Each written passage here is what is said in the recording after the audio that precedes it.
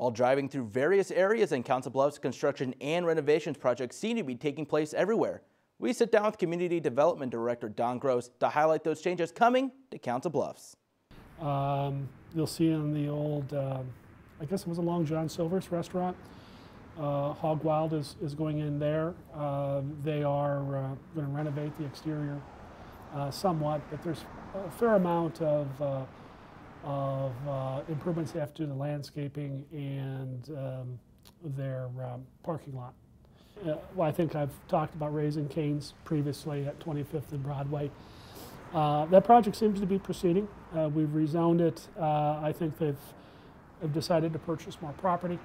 They have to relocate some electrical lines, some sewer lines, and maybe even the alley. So now they've requested us to vacate the alley. We've also had some conversations with